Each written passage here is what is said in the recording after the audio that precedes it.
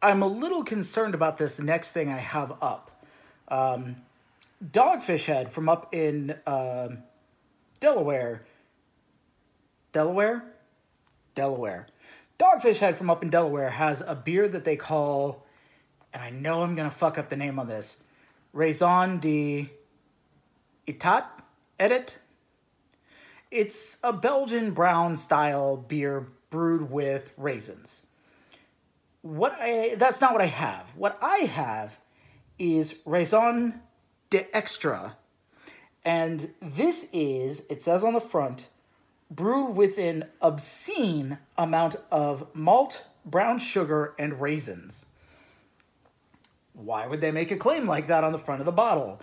What makes me so concerned about this? Well, in the brewing of beer, when you add yeast to it, it starts eating the sugars from the malts and anything else you add, like brown sugar and raisins, and that's what produces some or most of the alcohol in beer.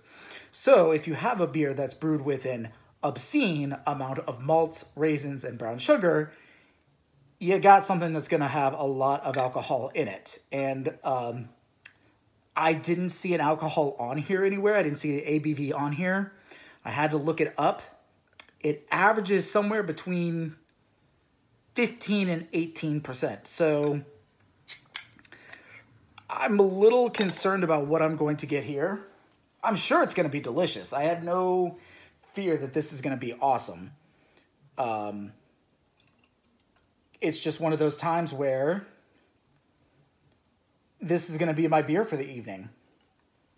You know, I might have a few other things that I want to try, but this is going to be it.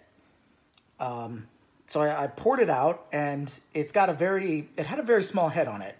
And I've noticed a lot of times higher ABVs, higher alcoholic beers will have less head on it. It'll seem less flat, but that's just because of the higher alcohol. Supposedly, Sam Adams has their $200 beer, which is like, I think almost 40%. And it, like, there's no carbonation in it. There's no foam or head on it. So it smells, it smells a little like, you know, a bourbon, but like a raisin bread bourbon.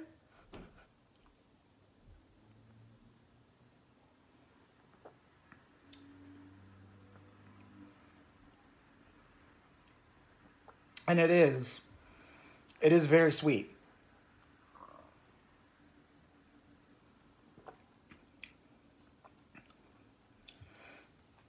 And you don't really, there's a little bit of the alcoholic taste in there, but it is buried under those malt and raisin flavors.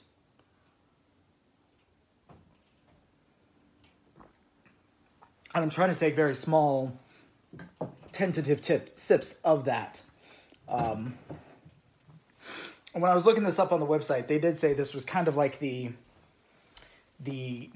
wine, a little bit like a wine of their beers. The ABV is very similar, 15 to 18%. And the look and the kind of style of it, it's got kind of a darker red hue to it. So they said that's the kind of thing to eat with a really nice steak. And I'm going to need something to kind of soak up this alcohol. So I made a stop south of the border. So hopefully these will help me out.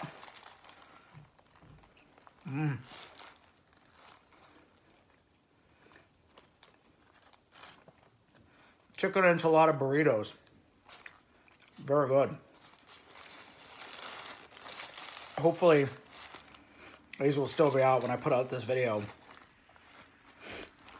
Otherwise, I'm going to kind of look like a jerk.